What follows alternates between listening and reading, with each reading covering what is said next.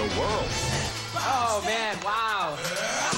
They're back. It's probably more fun now. We get to let loose a little more. And we've got them.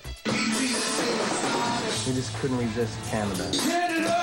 The new kids share secrets. Here's the secret. Can't tell them what it is. From inside their LA rehearsal. It's going great in there. We're going to give them everything they want and more.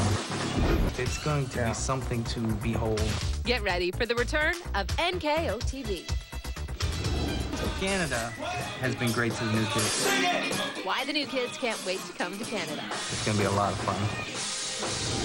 On the Block still have the right stuff, and I have to admit, I still have a really big crush on those guys, and I could never interview them, well, properly anyway. See, the kids plan to take a tour break in 2010, but they just can't keep away from their friends north of the border. We just couldn't resist Canada. The new kids on the block have something up their sleeves for their Canadian fans.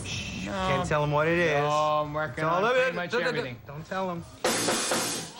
Sorry, guys, the secret is out. The new kids will be performing in Ontario casinos this June, so they can get up close and personal with their fans. We're going to have this concert that's going to be more of a party atmosphere, much different than anything we've done yet.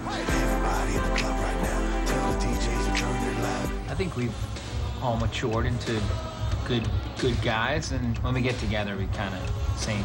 Also coming up is the annual New Kids on the Block cruise. The guys admit that most of the fans are female.